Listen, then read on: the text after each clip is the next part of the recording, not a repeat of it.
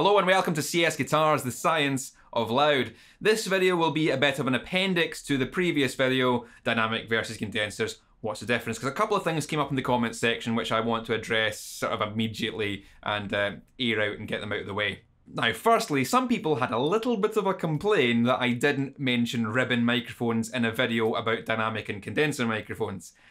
Clues in the title, guys. The reason I didn't do this is, actually there's a few reasons. Firstly, I wanted to keep it strictly to dynamics and condensers. I didn't want to muddy the water with a third type of microphone in there. It's sort of how education works. You go incrementally and you build it up. But also, I've already got a video dedicated to ribbon microphones. It's a little bit older, so, you know, maybe you missed it. But yeah, it's there where I'm repairing a Resosound ribbon microphone from the 60s, which had a popped ribbon. So I'm creating a new ribbon for it. And it's quite a good video because it gives all the information about how a ribbon microphone works and its history within the music industry. So that video's already been made, it's there. There's a link to it coming on a card and I'll have a link in the description. Go and watch that one, that should tide you over. I'll definitely be making another ribbon microphone video sometime in the future.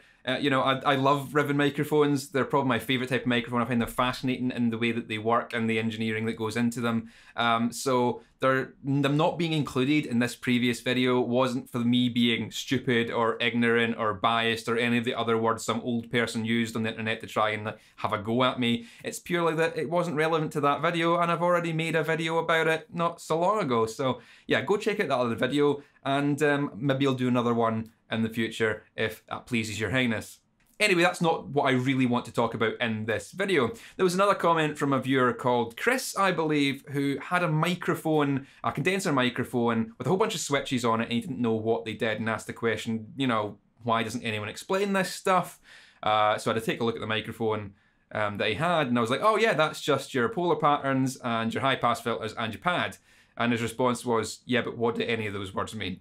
So, okay, maybe we need to back up a little bit further and have an explanation of what these standard switches are on condenser microphones. So I've got my NT2A condenser microphone here from Rode, and as you can see on the front panel, there are 3 mini toggle switches, and beside them are pictograms and numbers, essentially hieroglyphs. And if you've never really dealt with microphones before, you'll be looking at this going, yeah, I don't get it. I remember when I first got this microphone, I looked at these things and went, I don't know what they are.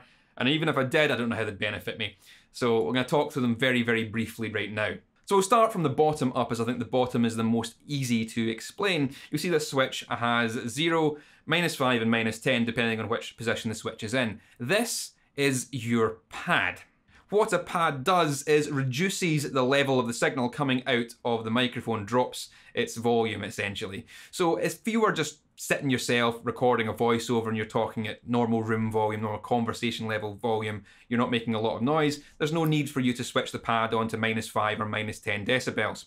But if you're recording a very loud sound source, say you're putting this microphone in front of a roaring guitar amp or something like that, and you're going to get a very, very loud signal in this microphone, then if you didn't pad it down, if you didn't reduce its signal, then what comes out to your recorder or your interface or getting sent live somewhere might be so loud that it's distorting and clipping, which you don't want. So if you've got a loud sound source and you want to ensure you're not getting any clipping, you would flick the microphone to -10 decibels, for example, and that way the signal level coming out of the microphone is reduced and you don't risk your audio interface or your recorder or whatever live desk you're using having a clipped signal. It's just a really good thing to have in a microphone. If you know you're recording a louder sound source, you can actually reduce the signal level coming out of the mic. That's all that's doing. So 0 is 0 pad, no reduction at all. -5 is -5 dBs, you're taking away 5 decibels from the signal, and then -10 is you're reducing it even further, you just get to by 10 decibels.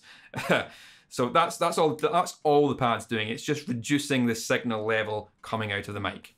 The next switch has these funny little angled lines and the numbers read 0, 40 and 80. What's this? This is your high pass filter. A high pass filter allows the high frequencies to pass through the filter without being affected, and it rolls off the bass end. So what it's doing is when it's seeing all the frequencies come in, it's going, high stuff you can go through, bass stuff you shall not pass. So I know that people get a bit confused about this terminology, high pass filter. Oh, does that mean it blocks the high frequencies? No, high pass filters let high frequencies pass. you cannot pass if you're low frequencies.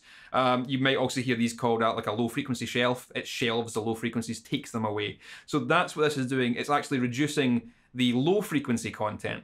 This particular microphone will block anything below 40 Hertz and also below 80 Hertz. Now, why is this important? Why would you want that on a microphone? Well, a lot of the unwanted noise you're likely to get in a microphone comes from low frequency sounds, vibrations through the floor, machinery running somewhere. This is this low frequency rumble, this low frequency hum sort of sound. And typically the sound sources that you'll be recording, like voice or instruments, don't go as low as below 40 or below 80 Hertz, typically, but these low frequency rumbles will, and those will pick up in the mic. So if you're wanting to save yourself some time in post-production, or if it's going out live and you want to just have a clean signal, then you can actually flick the switch to just take out any frequencies below 40 or below 80 Hertz, and that just might clear up some low frequency noises that are being picked up by the environment, by vibrations through the floor, through the stand, into the microphone, etc. It's just a really handy thing to have on a microphone along with the pads. So if you're recording a loud sound source with a lot of vibration, you can reduce the level and reduce the low frequencies that the microphone picks up. Again, two very handy things depending on the application you're going to be using the microphone for. Right, the last one's probably the most confusing for people who have never used a microphone before. We can see it's just symbols. We've got a circle, we've got a descending Pac-Man, and we've got like a number 8. What's any of that? Well, these are polar patterns or pickup patterns of the microphone. Now, these symbols for polar patterns are essentially two-dimensional representations of the three-dimensional space that a microphone will pick up from. So let's just go from the circle here. That's to represent an omnidirectional microphone. Omni meaning everywhere. The microphone will pick up equally from all directions. There's two diaphragms, one on the front and one on the rear. With both of these active and in the omni position, so the switch down, it will pick up sources all around about the microphone in all directions equally. So if this microphone was active right now, I could speak to it from here, or I could speak to it from over this direction, or from the front, or from the back, and the microphone would pick up the same from everywhere. This is a really great setting if you've got just one microphone and you want to record, say, a little jam band or something. You've got a whole bunch of people in a room, you stick the microphone in the middle of the room, set it to the Omni setting, and it picks up equally from everywhere, and you get a nice sort of mono recording of everybody. Or maybe you're doing like a podcast, or you had people around about a table for a conference or a meeting, and you wanted to pick up what everyone was saying. You could set a microphone in the middle with an Omni setting, and it would pick up from all around about it. That's great in those situations. The middle little symbol, it looks like Pac-Man or a bum, as some person said in the comments. This is cardioid, which means heart-shaped. Cardi as in cardiogram, cardiac arrest, all that, things to do with the heart. And oid as in like cuboid or ovoid or, you know, those sort of things. It's the shape of a heart. Now, what this does is it means that it picks up from one direction and not the other. So in the case of this microphone, if I set it to the cardioid setting, the front diaphragm becomes sort of active, and it's picking up everything from the front, and then it's rejecting sound from behind the microphone. So if there was a source in front of it, you would get a lot of sound, but if I was to sit behind the microphone, it wouldn't pick up what I'm saying because it's really only picking up from the front. It's called cardioid, heart-shaped, because the three-dimensional shape essentially would look like a heart. If you sort of look like this way, it would cave in at the top and then round itself at the bottom like that.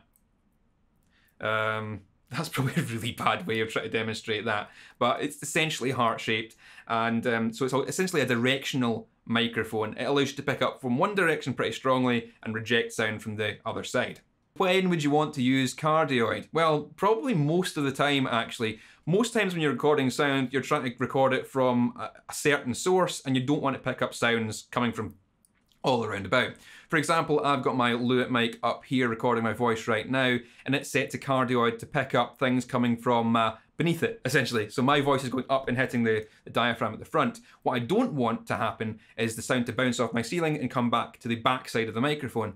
So I've got the back side of the microphone, the rejection side of the cardioid, aiming at the ceiling, so any bounce back off of that isn't being picked up by the microphone particularly, and it's only hearing the voice coming directly at it.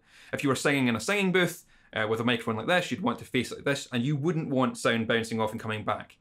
Necessarily. There might be some situations where you do want that room sound to add in, but in most cases you'd want to pick up the source directly in front. Again, if you're recording a guitar amp, you don't want to hear the room behind it, you just want to hear the sound coming out of the speaker, so you'd put it to set it to cardioid and put it up against the speaker like that. and that way you're only picking up what's coming from in front of it. Cardioid is probably your most used setting on a microphone.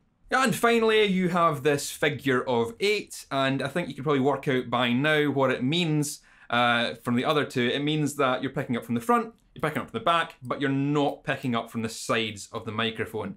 So this would be great, I guess, if you want to do sort of like a mock stereo thing. If you want to have the microphone sitting there, you want to pick up sounds from the left, sounds from the right, but you don't want anything in the middle. You could do that. There's other uses you could do for it, but it could be really useful if you, for some reason, want to pick up sound from behind and in front, but not from the sides. Might be great if there's two people talking and you have that between them and you're not picking up any sounds coming from elsewhere in the room. You're really only picking up from the two sources. Could be good if you're trying to have a conversation in a more busy environment, something like that. Now, this is by no means an exhaustive list of polar patterns. There are many in-between sort of settings, if you like, but these are the 3 most common you'll find on microphones. Now, I'm going to do a video on polar patterns at some point in the future because the microphone that I've got up here that I'm using right now, the Lewitt 640 TS, is very, very clever. It's got a dual output situation where you can record from both of the diaphragms at once, front and back, and then in software, in post, after the recording, you can change the pickup pattern of the microphone using the plug-in software, and it lets you blend from one to the other of polar patterns. So you can go from the cardioid in the front through Omni right back to the cardioid on the back. It's very clever for recording a whole thing and then experimenting with what pickup patterns do what and how they sound in a room or environment or for whatever you're recording. So there's a lot more I can talk about polar patterns at some stage. We'll look into that and do a video all about that at some later point. But hopefully you've got the point here that this is just different ways the microphone can pick up sound from different directions, and which one you use is dependent on what kind of situation you're wanting to record. Are you wanting to record everything in the whole room, or are you only wanting to pick up things directly in front of the microphone? That's what you need to think about when choosing your polar patterns. Hopefully that's answered some of your questions about what these switches on a microphone body do, and now you can tackle this a bit better if you're new to microphones. I understand that this video was a bit freeform and unscripted and it doesn't benefit from my usual sort of animated graphics and explanations that you would typically find in a CSGuitars video, but I wanted to make this just a quick appendix to the previous video so you're not sitting there left wondering about these things if you are picking up a microphone for the first time and wondering what any of these things do. Anyway, that's all for now, guys. Keep it loud, and I'll see you in the next one.